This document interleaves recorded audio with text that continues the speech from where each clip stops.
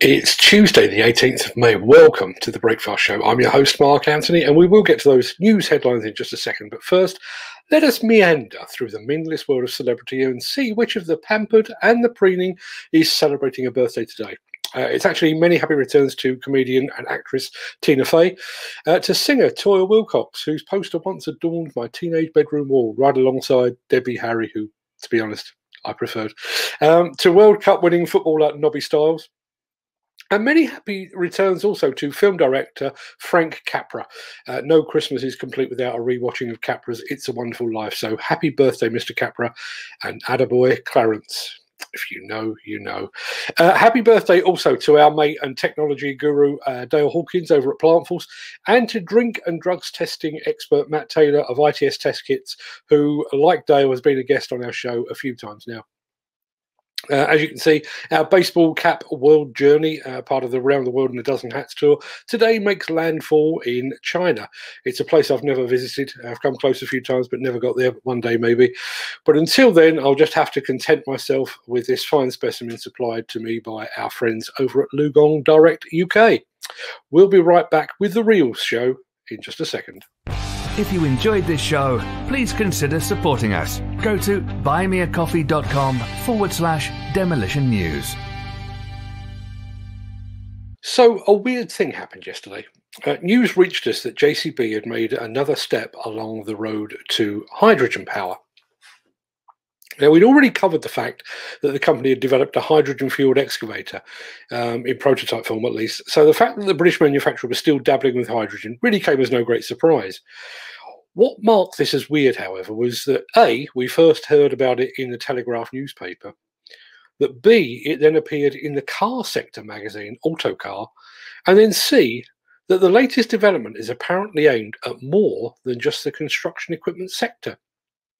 If you look in the description for today's show, you will see a link to the Autocar article. But in essence, it says JCB's hydrogen engine is naturally aimed at its own off-highway applications. But after successful initial trials in excavators, the company's engineers believe they have a technology that can be successfully applied in a much wider range of vehicles.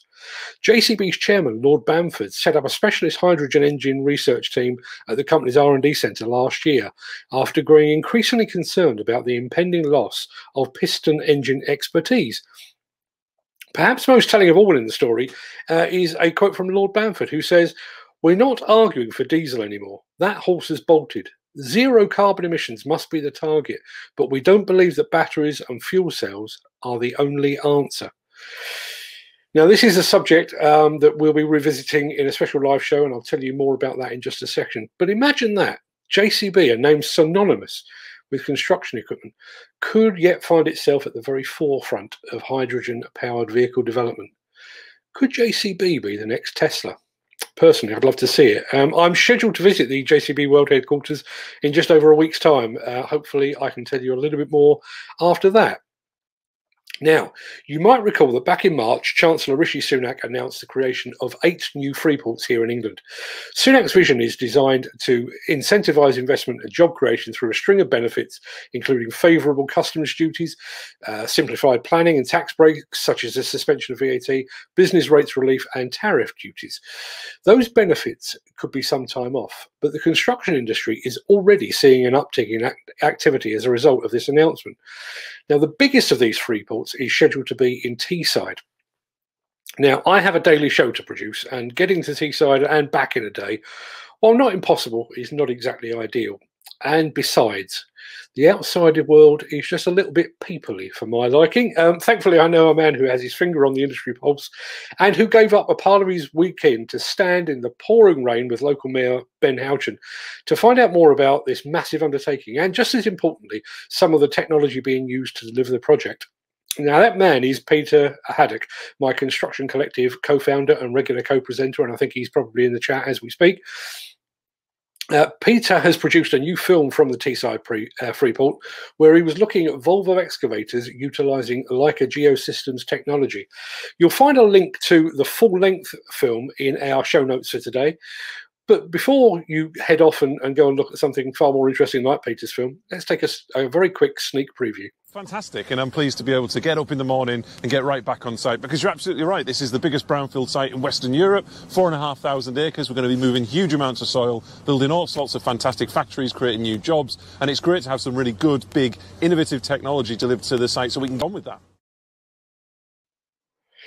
Now, as I mentioned previously, Peter will be joining me tomorrow to look at yet more technology.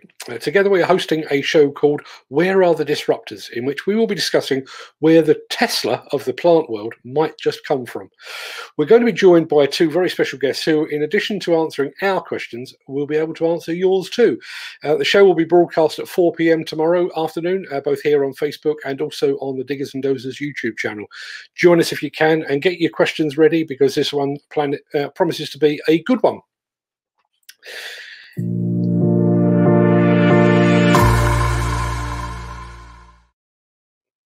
The harbour town of Newhaven in East Sussex is set to get a number of new houses as part of a project for client Lewis District Council.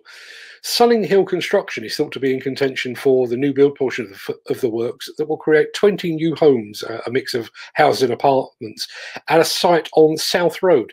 But first, that site will require the attention of a competent and suitably qualified demolition contractor. Perhaps ideally one that fancies a day or two by the seaside. You can find out more about this project lead and many more just like it over at buildersconference.co.uk. Now, that's just about it for today's show. But before I sign off, I just wanted to throw this one out there. I reported this morning that a company has been fined £600 over an accident in which a worker sustained a fractured ankle and a heel. You can see the article over at demolitionnews.com. It's probably still our lead story for today. Now, my first reaction, I've got to admit, was that £600 seemed like a pretty paltry sum for an accident that left an operative temporarily unable to work. But the more I think about it, the more I am troubled by the outcome of this. According to the Health and Safety Executive report during the prosecution, the company in question had produced the risk assessments and method statements for the job that included the use of hand tools and sledgehammers. But the operatives on site took it upon themselves to simply push an external wall over. One of the workers was struck at shoulder height by falling debris and fell to the ground with the material falling on top of him. As I say, he sustained injuries to his shoulder and a fractured heel and a fractured ankle as well. Now, I feel for the guy. I really do. I'm sure that hurt like hell. And I also realise that companies have a duty of care for their employees. But how are you supposed to have a duty of care for individuals that suddenly decide to divert from the agreed plan and do something stupid instead? Now, as I said, the fine was only £600, and maybe that reflected the fact that this was more the fault of the operatives than of the company in question. But that company still has a black mark against its name. Now, while I'm all for protecting employees, that just doesn't seem fair to me. But make up your own mind. As I say, lead story on demolitionnews.com this morning. Enough of this old tosh. I have places to be and people to see. Neither of those statements is true. I'll be sat here for the rest of the day, actually, mainly talking to myself and beating the keyboard. But I will be back here, same time, same place on the morrow. And don't forget, we'll also be back for the Where Are the Disruptors show tomorrow afternoon at 4 p.m. Join us if you can. But until then, have a great day. Stay safe, look after yourself, your family, your friends and your colleagues. And I will see you very, very soon. Thanks for watching.